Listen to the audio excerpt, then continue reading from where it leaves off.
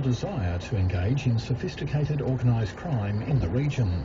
He says they're actively targeting young men with criminal histories. Inspector Galpin says the other main clubs on the Gold Coast are the Lone Wolf, Finks and Hells Angels. He says clubs no longer have specific clubhouses on the coast.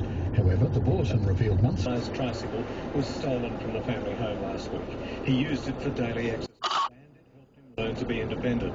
His mum Joy put up a Facebook post about what happened on the Miami community page. In less than a day, locals had raised more than $1,000 for a new truck. Elijah was over the moon when they handed it over, and today he had another happy surprise. We'll show you what it was on 7's Gold Coast News tonight at 5:30. Frogs for release into the wild. Conservationists have said the goal is to help save this breed from extinction.